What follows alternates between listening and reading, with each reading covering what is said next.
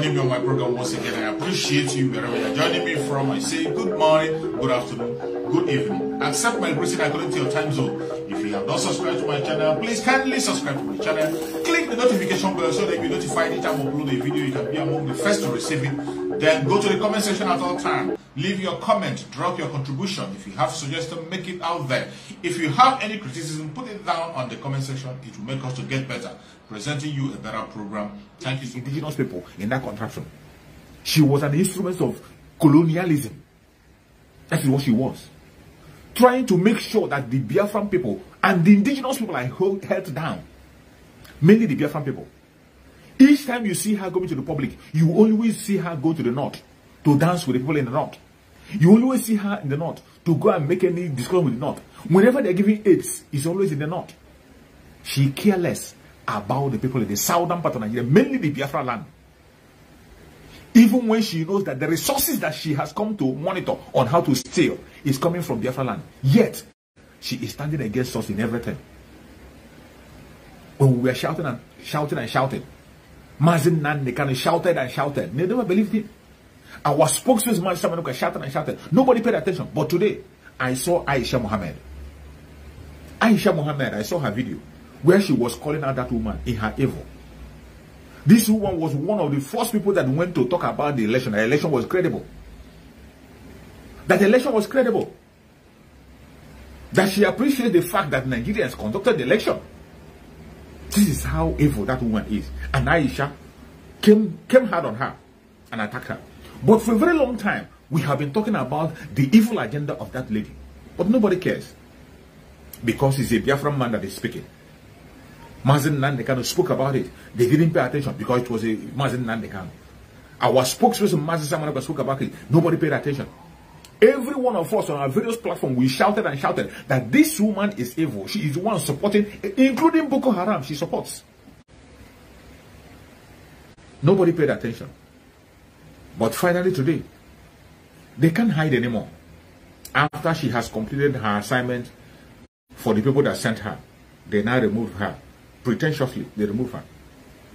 Thinking they're going to deceive us. They're not going to deceive us. We are watching. Our eyes are on the ball. Our eyes on the ball to get our freedom. Our eyes on the ball.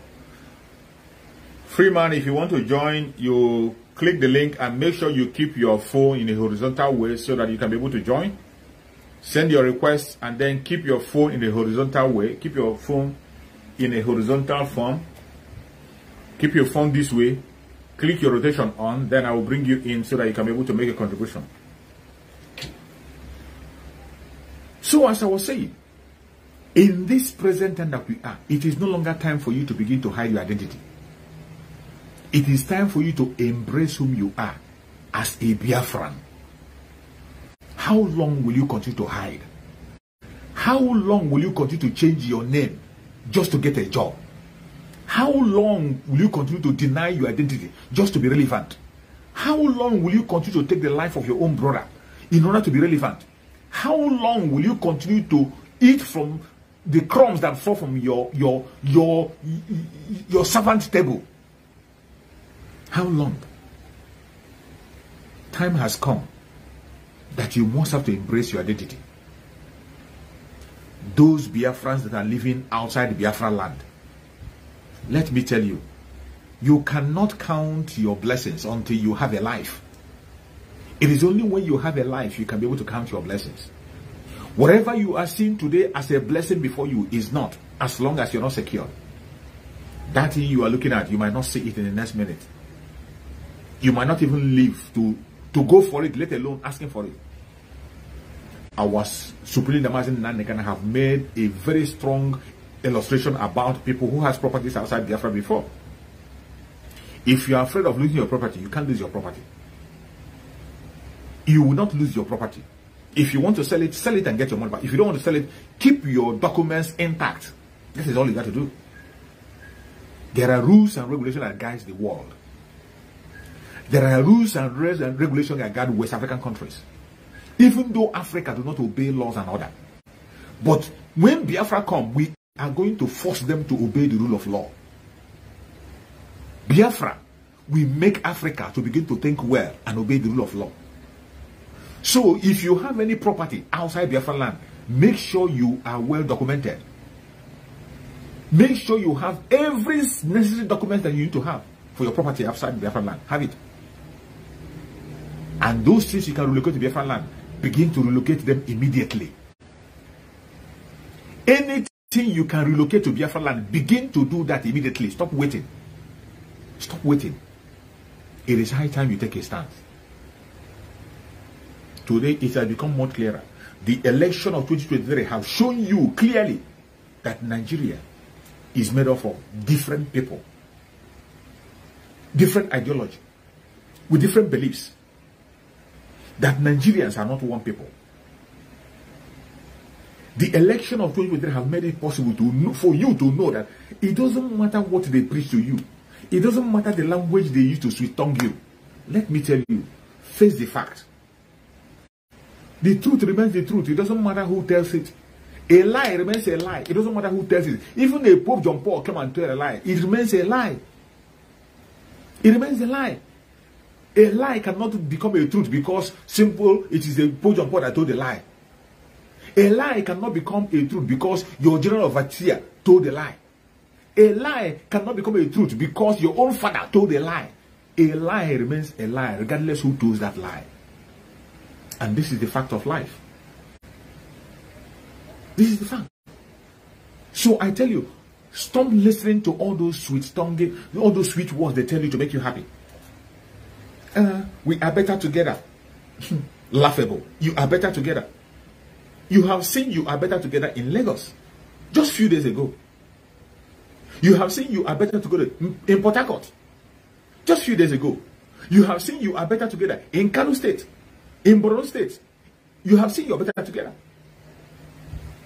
Then we continue to sweet-tongue you. Oh, our diversity is our strength. Madness. Another big lie. That your diversity is your strength. Your diversity is your death. Your diversity is the reason why you have bad economy. Your diversity is the reason why you are not secure.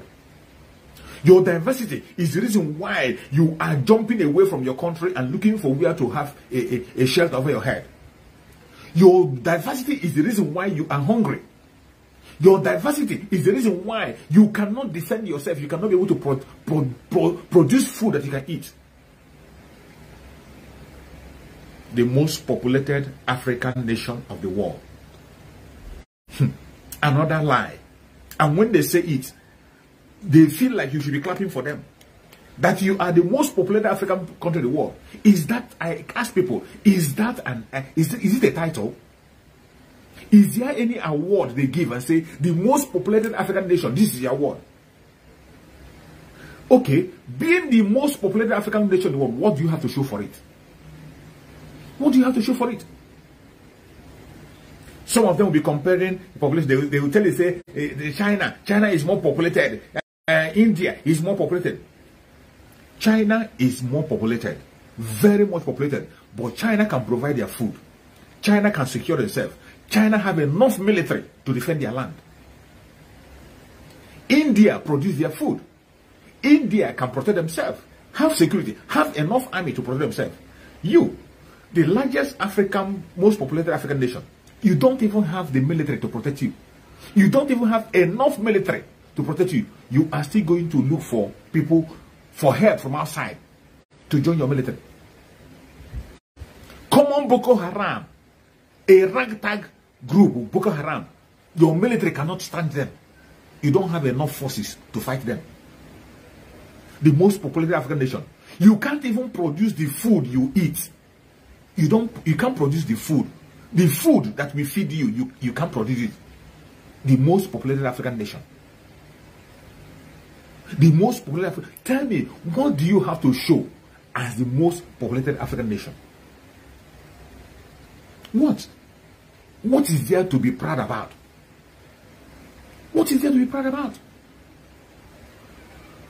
You, with your whole population, you are going to the people with lesser population to go and look for mercenaries. You are going to countries where they have lesser population to look for mercenaries. You should be ashamed of yourself. The time has come when you have to pick up your identity. That is the era we are in. It is time for you to embrace whom you are. Talking to my fellow Biafrans, it is time for you to embrace your Biafranness. It is time for you to embrace your Biafranness. There is no time to joke. It is time to embrace your Biafra. Don't allow anybody to sweet talk you. That time has gone. The time for sweet talking has gone. Wherever you have your business, wherever you have your property, let me tell you, our Supreme Amazing Nanikana has said it. And if you don't have the brain, begin to have that brain, that you have the right to own property in any part of the world, as long as this world exists. And have it at the back of your head that there are international laws that guide this planet Earth. There are international laws that guide the planet Earth. In Africa themselves, they have a law that guides it, that makes it possible for you to own property in any part of West Africa. Don't be afraid. Answer your name and bear your name and be whom you have to be. The only thing you have to do, wherever you have a property, make sure that all your documents are intact. Make sure that your documents are complete. Make sure you're not owing anybody, you're not owing any tax. Let your documents be intact and complete. As long as you have your documents intact, you have nothing to fear. The coming of Biafra will not make you to lose your property. It will not. There are international law that guides everything. And when Biafra come, we are going to force Africa with their madness. We will force them to obey the laws, including their own law. West Africa has a law that permits anybody anywhere to own property anywhere, own business anywhere, as long as you're legal. As long as you are legal. I'm not asking you to go and become illegal. As long as you're legal. That is where we have a difference with these people who call themselves Maruda. They say West African law. They say the West African law permits them to graze cow all the way from Guinea through the road and graze and go everywhere, on every part. But you forgot that before you cross the border and enter any country, you must be permitted. You must have your permit. You must have your permit and obey the laws of that land. They will never obey their laws and international laws until when they have the one that they want to use against us.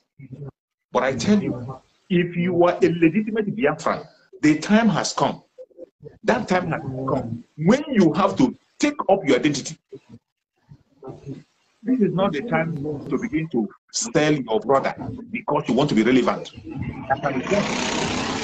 This is not the time for you to sit on the fence. You sit on the fence. Oh, I don't know who is the right person. I don't know. These people are talking. These people are talking. These people are talking. Today, the only man standing is our spokesperson, man, Simon Ever, and the autopilot platform. Autopilot and man, Simon Ever, they are the only man standing. So it is very easy for you to choose where to be today, unlike before. It is very easy for you to choose where to stand and begin to do something immediately. The only people that still follow the template of Mazen Nandekano, the supreme leader of IPOB, Mazen Nandekano have nothing to do with the political republic. Mazen Nandekano has nothing to do with any politician. Mazen Nandekano is not asking for any restructuring. He's not asking for any more presidency. He's not asking for anything apart from Biafra referendum. The freedom of Biafra, and that is where the autopilot people stand. That is where Mazen Simon Ever stand. No shaking. So, if you are genuine and you know that you are tired of the lie, you are tired of the blackmail, that you now want to embrace that which is right, I bet you the only thing you can do today is to wake up and take up your name. Wake up and take up your name. Bear your name, bear whom you are. Be bold with your head lifted high to tell people that I am a Biafran and act as a Biafran, not just say it. Wherever you reside, if there is something you must take home, take that thing and return it back to Biafra land. Take it. You know, for a very long time, people have been pretending. Any Biafra today that is still talking about presidency, talking about election, talking about courts, you are a mad person and you are irredeemable. So we don't care about you. Any Biafra that is still today hoping on Nigeria or talking about anything in Nigeria, They don't deserve mercy. We don't have to care about them. They don't deserve our pity anymore. At this state that we are, we have put every single thing on the line. We have gotten to the stage where they have told us to our face, they will tell us face to face, that you are not part of Nigeria. You saw it during election. During election, they told you face to face, go back to your home. Go to where you belong. Why are you not going to where you belong? Onye si gaben na ya brokwana awujoku ka gwara ya. Onye asi ya jewe ben na na ben na gi obura ajoku ka gwara ya. When you are being told go back to your father's house, it is not an insult. It is not. It's just an advice. Since they have told you through their blackmail, you didn't hear. They told you through propaganda, you didn't hear. They told you through social media, you didn't hear. They told you through the media. They come face to face and tell you, go back home. What are you now waiting for? Tell me. What are you waiting for? Every big, fat lies they have told you for a very long time. All those big lies. They told you, oh, you're not reaching out. Because you're not reaching out. That is why you cannot get the presidency. You're not reaching out. You stretch forth your hand. Make friends from here. Your London boy has made friends from everywhere. Your London boy even went to the extent of taking a Fulani man as a vice. Did he succeed? Did he succeed? They told your London boy, make friend, reach out. He reached out. He made friend. He made everything he could be able to do. Did he succeed? And you are still there deceiving yourself. You continue to listen to the lies. Every one of us know the reason why we are where we are today. Every one of us know the reason why people are going to that place called Lagos. The only single reason why people are in Lagos, the single reason now, just take away the international airport, take away the seaport. You will see nobody in that godforsaken place. You will not. You don't want these people to come to your place. Give them what they need. You don't want the Biafrans in your land. Let the Biafrans have their international airport and the seaport. Let Biafrans have their international airport and seaport. That is all we need. After we have it, if you continue to see us in that your Lagos, whatever you like, you do. Since you don't want strangers in your land, you don't want visitors. Not just visitors. Visitors who are coming to develop your place. In our own place, we see the Hausas are there. The Yorubas are there. The Hausas come with us to our side. When they come to Biafra land, they will live in a house and land free of charge. Free. Go and check. Most of the Hausas you see in Biafra land, they are all living there free. Government allocates the Hausas for them free of charge. You see them with their tent. They will be 10 in a room, 10 in their mat in the room. They will never own a house. Some of them will tell you that you cannot buy house. Igbo people cannot give you land. Mad people. They will tell you, Igbo people cannot sell land for you. Igbo people cannot do this. Igbo people cannot get land. Have you been able to go and look for a land that you don't get? How many times have you made a move to get a land in Biafra land and you didn't get a land? Which business do you have in Biafra land? Even your business premises alone, have you been able to develop your business premises, let alone a land? The Biafran people will build their business premises by themselves. We will build it. We will go to a city. They will give us swamp. When you hear about this land, you think they're giving us a good land. The land they are giving Biafran people are forest, swamp. If you have not seen the video, maybe I will share one of the videos here so they can see it. When I was in Alaba International, when I was serving my master in Alaba International, my Oga himself in Alaba International bought a land inside swamp in Alaba International. The land that my Oga bought, the land swamp, there was water. When we go to look at the land, water, there was water in it. On top of that water, he laid foundation and begin to fill up. They begin to fill up until they fill up. That go to Alaba International today. That very place is completely filled up and people are living there. Complete swamp where no indigenous person in that very place, no indigenous person can be able to develop it. No indigenous person can be able to develop that very place. The places that the Biafrans are developing, no indigenous person, no, I say no indigenous person can be able to take that risk to do that. I'm not saying they don't have the money. They might have the money, but the kind of risk we take, they cannot. They cannot. We feel swamp. After feeling that swamp, we developed and made it a living place, is a same place. But then what do? When they go to Biafra land and see the places they were given by government, every place that the government gave the Hausa people to do their business, their Hausa, go there from year to year, it will remain that place, that way. They will never develop it. From year to year, any place you see as a Hausa will remain that way it is. They will never put a block to develop it. Anytime you see a development, unless the federal government or state government come to develop that place, they will never put their couple to develop any place in Biafra land. Even the place they are given free, they will never put money to develop it. Never. And yet, with all these things we are doing, they call us mad people. They call us names. They blackmail us. They call you names. They even want to instead of making you to hate yourself, they want you to take their name before you can get a position. They want you to kill your brother before you can take your position. They want you to deny yourself before you can get a position. You are a mad person. The time has come for us to take up our identity.